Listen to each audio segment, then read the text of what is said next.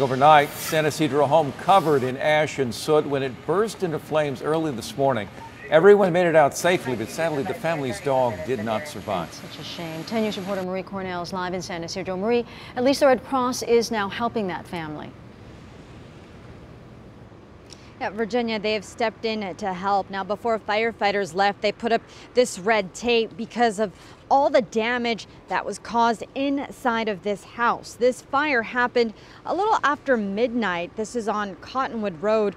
We're told firefighters were already in the middle of putting out the fire when they were told someone may have been trapped inside. Now, as they looked around, they found a dog.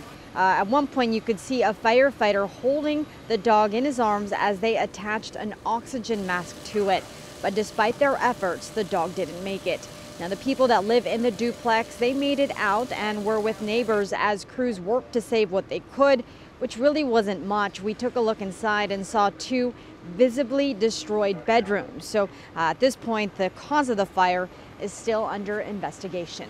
We are live from San Ysidro this morning. Marie Cornell, 10 News.